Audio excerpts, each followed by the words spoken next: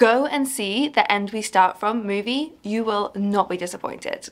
Welcome back to Book Break. My name is Emma and I work for the publisher, Macmillan, who publish the book The End We Start From by Megan Hunter. And we are always so excited when any of our books get made into films, but this one has been particularly exciting because it's an incredible film and it stars the magnificent Jodie Comer. And I was very lucky to get a chance to go along to an early screening of this film. So I have already seen it and I can confirm that it A, is incredible, and B, is a really good adaptation of this book. It isn't real anymore. Hi. What you miss doesn't exist. The End We Start From is about a dystopian, which I say in inverted commas because this is a dystopia that is already happening all over the world and could very easily happen in this country. But as far as our lives have been so far, this is a dystopian vision of a London that becomes flooded due to climate change. And in the midst of that chaos, a woman who has just given birth cannot return home from the hospital where she's just been in labour and has to take her husband and baby and flee the city, trying to find safe ground further north. And they soon learn that their homes aren't safe, the very ground they walk on isn't safe, the people that surround them aren't safe.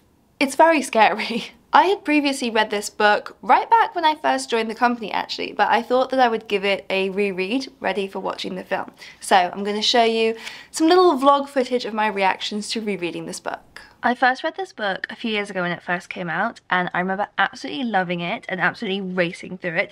It's a really short, really fast-paced book, and actually if you look on the pages, there aren't even that many words to a page, so the author has really used a very small number of words in a very clever way to bring this story to life. The tension throughout this book is incredibly high and I remember absolutely racing through it, but of course in preparation for the movie I am really excited to reread it and remind myself quite how good this book is. I've just been reading some of this book in the bath and managed to get water all over it, which feels pretty appropriate because of all the flooding. I had forgotten some of the terrifying details in this book, so you get really drip-fed information about what's going on, both about the flood and also about human behaviour, like human reactions to this kind of disaster and how quickly people turn on each other. So they're sort of watching the news and little flashes of information come through and things are happening to people that they know. I'm not going to give any spoilers, but my heart is like racing from this. And also it's really interesting reading this book after the pandemic. Last time I read it was before that, and so many of these details ring really true. Obviously this is like a much more extreme, like natural disaster situation, but a lot of the ways that people react to this kind of emergency situation feels really familiar to what we all went through. I would say Station 11 vibes, to be honest. If you like Station 11, you will love this. It's one of those books where you are constantly trying to work out what you would do in this situation, who you would trust, who you have to trust. It is going to be really difficult to tear myself away and go and eat dinner, but I need to.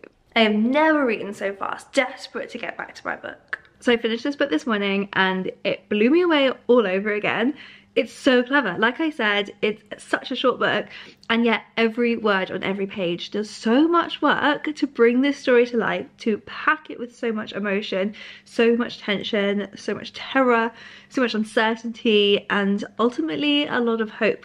So I am really excited to go to the cinema tomorrow and see how the film brings this story to life. So I think it's going to work really well on screen. So I'm here, that is the BFI behind me. I'm about to go in and I am so excited to see how this book is going to translate to the screen. So as you can see, this book took me on an emotional journey. It was so stressful and tense to read, so page turning. It really is a brilliant book. I can't recommend it enough. And you saw me all the way up to being outside the cinema ready to go in and watch this film, and it was phenomenal. What's so amazing about this book is that The End We Start From is about a mother, a new mother who has just given birth, and while this terrifying catastrophe is happening in the background, and that is what drives her to have to leave her home and try and survive, ultimately what she is focused on is protecting her baby, is having a newborn baby and going through so many of the same things that any new parent with a newborn baby has to do. The sleepless nights, the trying to stop your baby from crying, none of that changes just because there's a natural disaster happening. So the book really centers that relationship between mother and baby, and the film did a really good job of that as well. And the screening that I went to had a Q&A at the end with the director, Mahalia Balo, and the screenwriter, Alice Birch, who adapted the novel for the screen. And one of the things that they spoke about was something that they called the baby gaze, which was referring to the shots that they put together from the perspective of the baby. And in amongst a film that is a lot of the time very distressing and terrifying and makes us look at a future that we are, all of us, kind of in denial about at the moment, all of those shots that were from the perspective of the baby were full of hope. They all showed the things that do go on in the face of catastrophe, the things that will survive. Seeing the world through the eyes of a baby is inherently one of hope, inherently one of innocence and joy. And that really came from the book because, again, amongst all of the chaos, the bond between mother and child is really pure and innocent, and we get to see all these different steps, all these different stages in the baby's first kind of year on earth, and all of those moments are filled with hope. One of the other fascinating things that I learned from the Q&A is the fact that they actually were filming this movie during a drought. And so they weren't allowed really to use very much water, which is a big challenge when you're making a film about a catastrophic flood. But again, this kind of fits well with the fact that while there were some incredible scenes with water crashing through windows and absolutely terrifying stuff, for a lot of the time the flood is background to the human nature, which is really at the forefront of this book, mostly about this mother and her baby, but also about how other humans react to disaster, how communities form, how easily communities break, how people can turn on each other, but how there can also be these unexpected moments of kindness between basically strangers. There are some really lovely characters in both book and film. So nobody has any names, but there is just the central mother, whose husband is called R. And one of my favourite people that she meets along the way is a woman called O. O is another new mother, and these two women help each other and they form this really amazing bond. And actually seeing that on screen was lovely, and those moments brought quite a lot of lightness to the story. In the book there is no dialogue, which is very, very interesting and not something that I'd actually noticed until it was pointed out to me.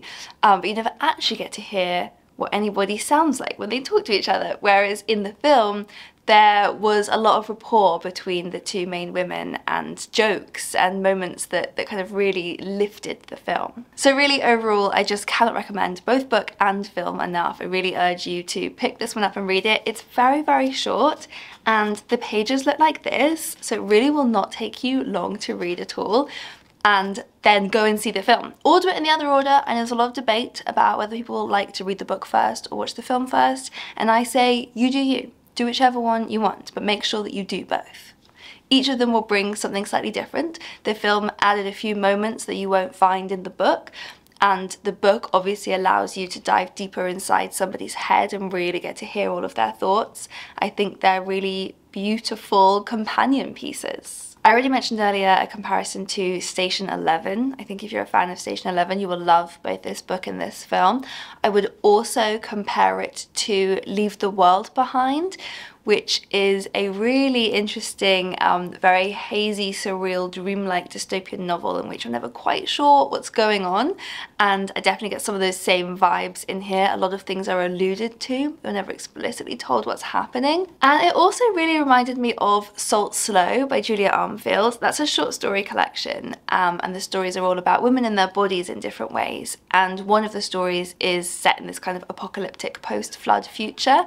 And it's a really great story, again, really surreal and dreamlike, and it gave me the same vibes as this. So if you like any of those things, you will love this. I have spent all the time since finishing rereading this and watching the film being very glad that we are not in a flood, and I now think I'm going to be terrified of rain forevermore. So do let me know in the comments if you have read The End We Start From, if you're planning to go and see the film. Really think you should, it's fantastic. And if you're interested in book to screen adaptations, I will link here to a playlist of all of the other videos I've made talking about our books that have been made into films. And of course, subscribe to this channel for new behind the scenes info on Macmillan books every fortnight, and I'll see you next time.